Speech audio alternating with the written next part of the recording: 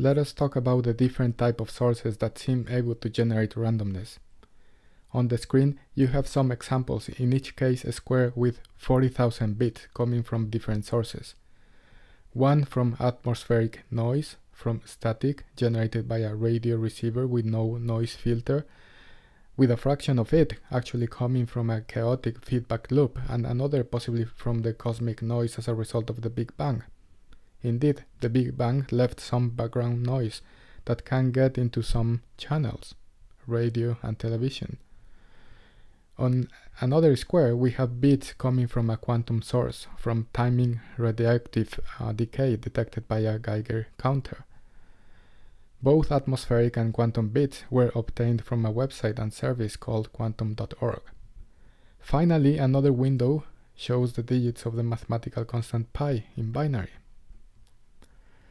The set of atmospheric bits comes from a chaotic but a deterministic system according to the laws of classical mechanics, and thus is of causal nature. It comes not from accident but a long sequence of cause and effect, probably going all the way back to the Big Bang.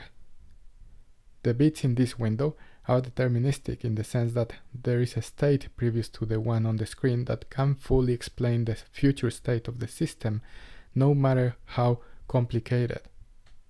Indeed, the only way that this window of random bits looks random is because it is extremely difficult to reproduce the initial condition for those atmospheric values to be set in the precise way to reverse the process.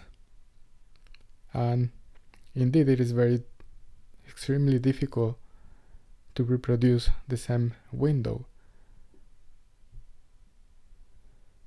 In contrast, on the third window, we have binary digits from the mathematical constant pi, which are not only deterministic, as we can reproduce them any number of times from the same source, without any loss of information. In this case, from a formula for pi reproducing digit by digit. In fact, we can reproduce the same bits from any formula of pi, and there is not only nothing unpredictable or even chaotic about the digits of pi, but we have access to the source and cause for them, yet the arrangement of bits appear random. The causal origin of these digits can be explained in various ways, including the relationship between the ratio of the length of a circle and its diameter.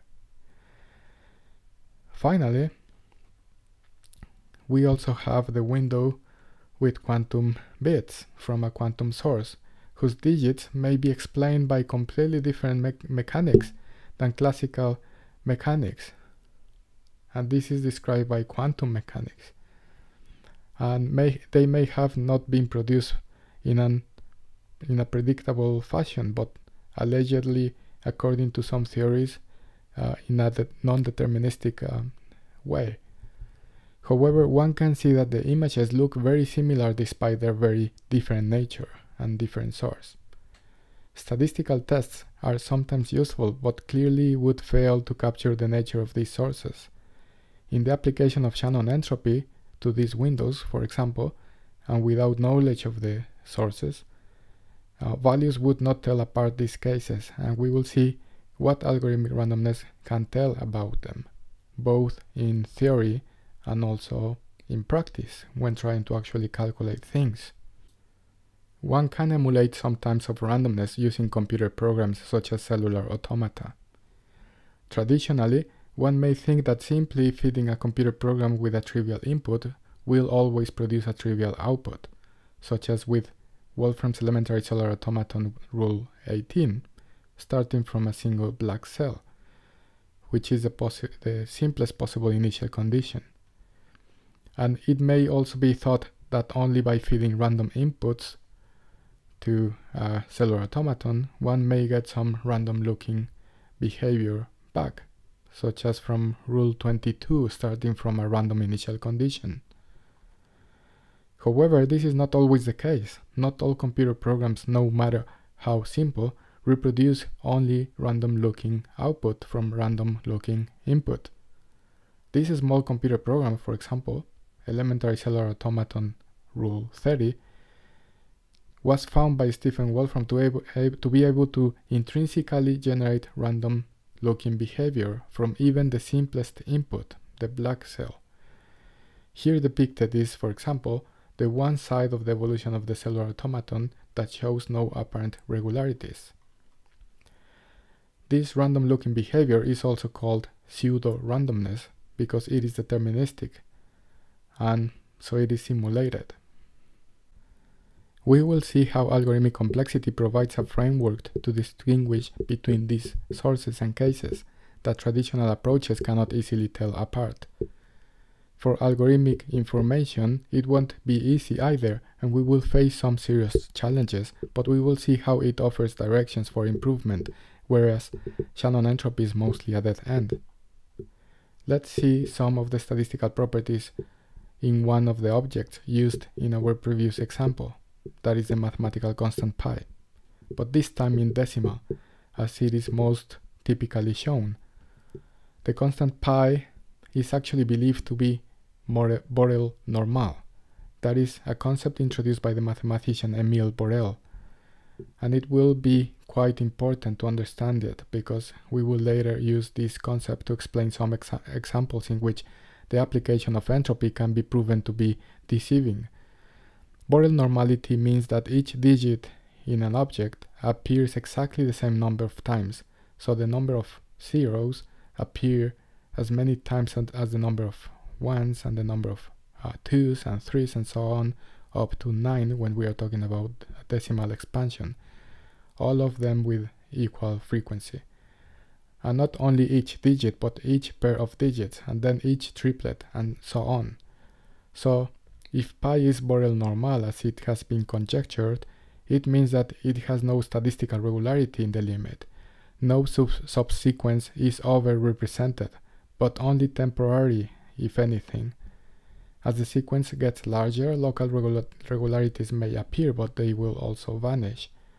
Pi is actually believed to be Borel normal in all bases, including in binary, and that property is called absolute Borel normality. While it is not known for sure if pi is Borel normal or absolute Borel normal, all the statistical evidence suggests it is. In this plot, for example, we can go through a long segment of digits of pi and see how all the pieces of the pie chart, no pun intended, representing each of the digits of pi, gets about the same size the greater the number of digits that are produced. And only at the very beginning there are small noticeable fluctuations, and this happens in all bases. However, normality does not capture the concept of randomness either. For example, the Champern-Own constant is produced by putting all positive integer numbers together in a sequence, as if they were an expansion of a real number. The result is something like 0.1, 2, 3, 4, 5, 6, 7, and so on. When the number of digits grows, the slices of the pie chart become nearly equal, indicating that the constant is normal, at least in base 10 for single digits. No proof of normality is known for this number in other bases, but it is normal in base 10 by design. Here we can see the statistical evidence, and it is not too difficult to see why by design it is normal, because we will asymptotically use about the same number of digits at any given time when going through all possible positive integers.